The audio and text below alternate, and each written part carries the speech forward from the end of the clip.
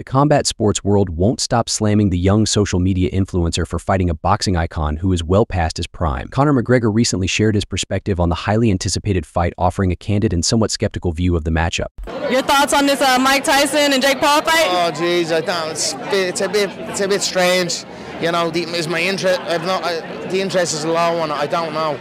I don't really. I don't understand it. Got it. Any difference between this one and... I wish well for Mike. McGregor suggested that while a match between himself and Paul might have been more fitting due to closer age, the choice of Tyson as Paul's opponent was peculiar. McGregor questioned the legitimacy of the fight, pondering whether a victory for Jake Paul would truly count as defeating the Mike Tyson known and revered by fans and historians. Despite his reservations, McGregor acknowledged the fight's potential for entertainment given the fighters' reputations as effective trash talkers. YouTuber and commentator Joe Rogan also shared his thoughts on this fight with a mix of skepticism and anticipation due to Tyson's age and potential risks involved for Paul. I don't give a f if you think he's 55 years old. That guy will hurt you. Yeah. If Jake Paul's on the other side of the ring and he sees Mike Tyson just bobbing and weaving, he's going to have a recognition. Yeah. He's going to look over and go, oh my God, that's really Mike Tyson. Rogan emphasized that Tyson's ability to inflict damage and his sheer presence in the ring are elements that Jake Paul must take seriously despite the younger fighter's confidence. Rogan's astonishment at the fight's announcement is twofold. Firstly, at the audacity of Paul to step into the ring with a legend like Tyson, and secondly, at the physical reality that Tyson, even at 57, remains a formidable force. The upcoming bout between Jake Paul and Mike Tyson has ignited a fiery debate on the current state of professional boxing, the lines between spectacle and sport, and raising significant safety and ethical concerns. Critics argue that his boxing record built against opponents who are not from a traditional boxing background dilutes the integrity of the sport. Safety concerns, particularly regarding Mike Tyson's participation at the age of 57, underscore the ethical dilemmas faced by the sport. Tyson, despite being a formidable force in his prime, is now decades removed from his peak physical condition, raising questions about the potential risks involved in pitting him against a much younger opponent like Paul. Tyson's remarks highlighted the dual reality of the event as both a contest of physical prowess and a carefully orchestrated entertainment venture designed to captivate a wide audience and generate substantial revenue. Moreover, Tyson's comments touched on the broader implications of such events for the sport of boxing. By incorporating high-profile, non-traditional fighters into the boxing world, Tyson conveyed a sense of respect for the spectacle, in the process understanding that his fight with Jake Paul is not just a personal or athletic endeavor, but a significant event within the larger context of boxing's evolution. It also appears that Mike Tyson is training hard for this fight, and he wants to prove to the world, especially the experts, that he may be past his prime, but his love for boxing keeps him going strong even at this age. As the fight date approaches, the world will be watching closely to see if Jake Paul can prove his detractors wrong, or if Mike Tyson will demonstrate that age is but a number in the boxing ring.